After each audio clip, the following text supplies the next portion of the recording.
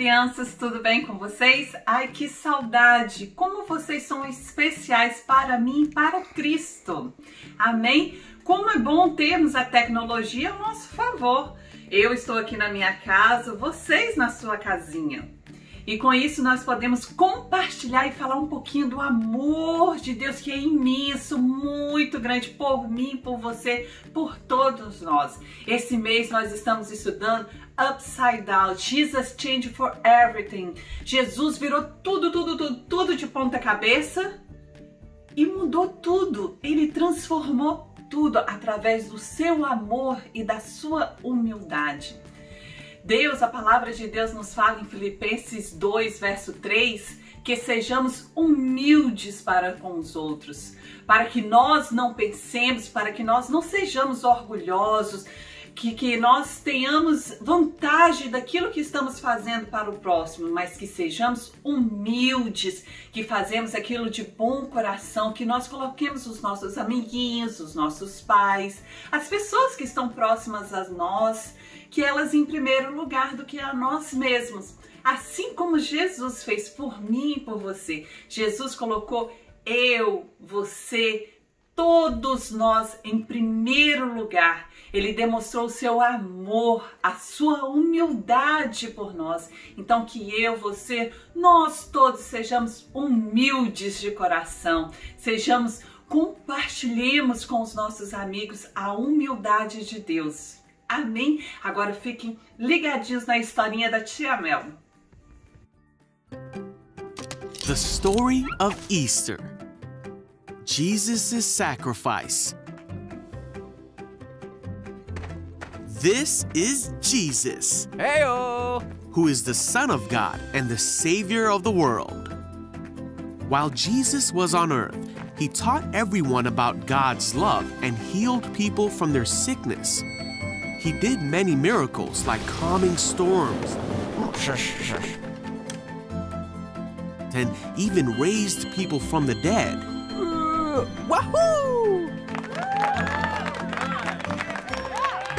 The Jewish leaders and teachers did not like what Jesus was doing or how he claimed to be the Son of God. And so they made a plan to arrest him to get rid of him once and for all. Judas, one of Jesus' disciples, agreed to betray Jesus. Come in. And give him over to the religious leaders for some money. Jesus was in a garden praying, and Judas showed the man who Jesus was. Jesus was arrested and taken to the rulers of the land so that they could decide what to do with him. Jesus was presented before the high council, and they asked him if he was the Messiah, the Savior of the Jews. They asked him if he was claiming to be the Son of God. You say that I am. And the council was furious, and they shouted that Jesus was guilty and he deserves to die. So they took Jesus before the Roman ruler Pilate, and he heard the case against Jesus. Pilate didn't think that Jesus had done anything wrong. Seems okay to me. They found him to be innocent, so Pilate said that he would punish Jesus and then release him. What? But the crowd kept screaming louder and louder, "Crucify him! We want him dead!" And because of the pressure of the crowd, Pilate turned Jesus over to the Roman soldiers to be crucified.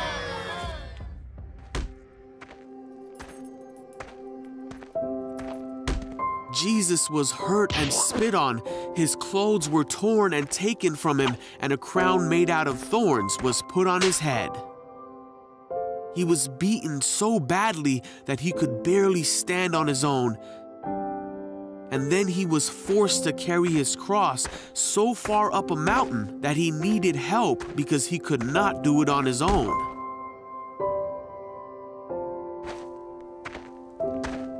Once Jesus made it to the place where he would be crucified, called the skull, the soldiers around him nailed him to the cross and waited for him to die.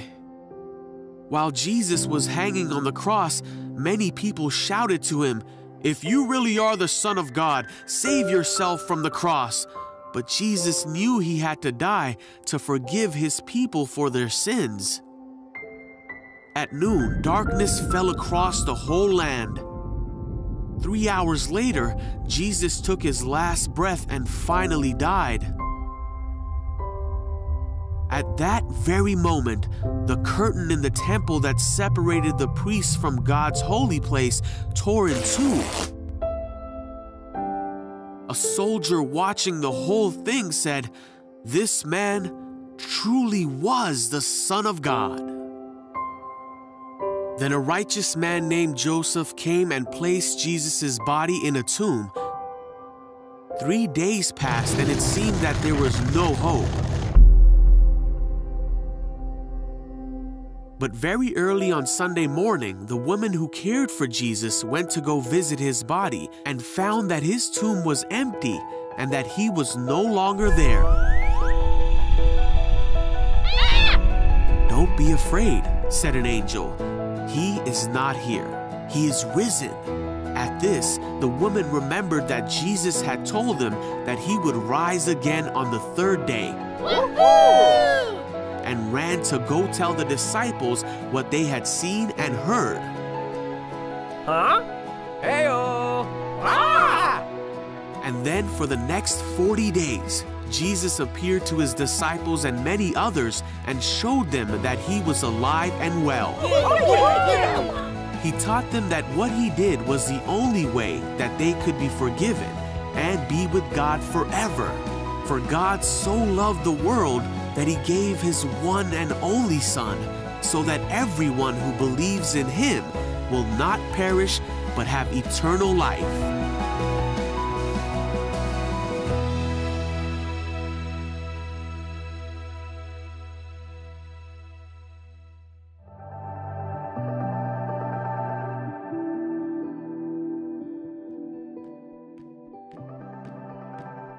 Good morning, guys. I miss you so much. I really wish I could see you in person, but sadly we can't. So we all know that last week was Easter, and Easter is about the resurrection of Jesus Christ. So today we're going to be learning about his sacrifice. So, the Jewish leaders and teachers did not like what Jesus was doing, which was creating miracles. He was healing the sick or calming great storms. They wanted to get rid of Jesus, so they created a plan to arrest him. One of Jesus' disciples, Judas, betrayed Jesus and worked with the people for money. So one day, while Jesus was praying, Judas took the people to Jesus and they arrested him. They took Jesus to a council, and the council asked him if he was the Son of God. Jesus said yes, and they were angry with this. They believed he had to die for this. So the people decided that he should be crucified. They hurt Jesus and they humiliated him. They put a crown of thorns on his head. They even made Jesus take his own cross up to his hill where he was going to be crucified. And he was so hurt from doing this that someone had to help him because he was so weak. So when he was on the cross, someone told him that if he was really the Son of God, then he should just save himself. But Jesus knew that he had to die to forgive us for our sins. Later that day, Jesus took his final breath and he died. 3 days passed, and a woman who cared for Jesus visited his tomb and saw that no one was there. An angel came down and visited her and told her that Jesus rose from the dead like he said he would. Then on, Jesus stayed on earth for 40 days and told everyone that everyone who believed in him would not perish but have eternal life. And this just shows that we need to put Jesus in front of our lives like he put our lives in front of him. So now that was the story, and I'm going to ask you guys the key question. And the key question is, what does Easter mean to you? To me, Easter means that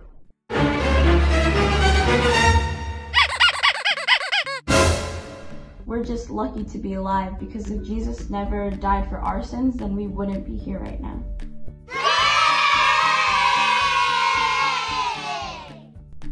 So now that you guys have a question in your minds, answer it, and now let's go pray with Gia and Natalie.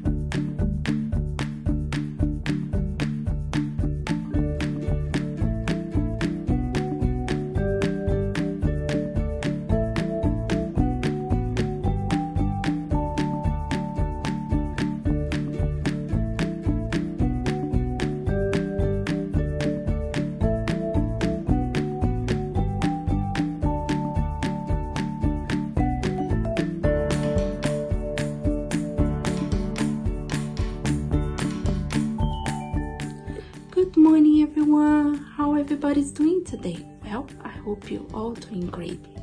Today's lesson we're starting about when Jesus died on the cross to save our lives.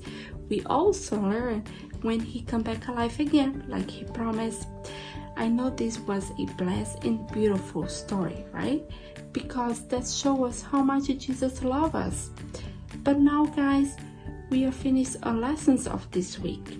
And I want to invite you all to hold hands so we can pray and give thanks to God for everything he has done in your lives. Amen. Dear God, we now thank you for all your love and care for us. We thank you, Lord, for our family, friends, and for our health. We also thank you for Jesus that died on the cross to save our lives and come back alive again like 3 days later like he promised. Help us, Lord, to have a humble heart so we can forgive others, to show them the power of your love. Amen. Guys, it was a pleasure to be here again. And I want to say that I miss you all. But before I go, I want to share a challenge with you. And I really want to see this work later on today, okay? So, I want you to make me a drawing of you and Jesus, showing what you and him will be doing in this drawing, okay? So you can share your work later on today in our group chat, okay? For now, I just want to say thank you for all your company. Wishing you a blessed and wonderful week. I love you guys. See you next time. Bye-bye.